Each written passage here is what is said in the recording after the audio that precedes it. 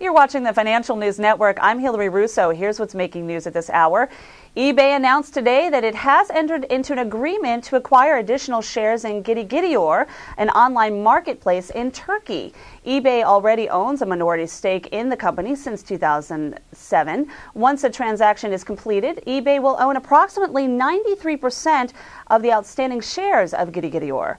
Terms of the deal were not disclosed. According to eBay, it does not expect the acquisition to have material impact on its financial guidance as issued both in conjunction with its fourth quarter earnings released on January 19, 2011 and updated on March 28th.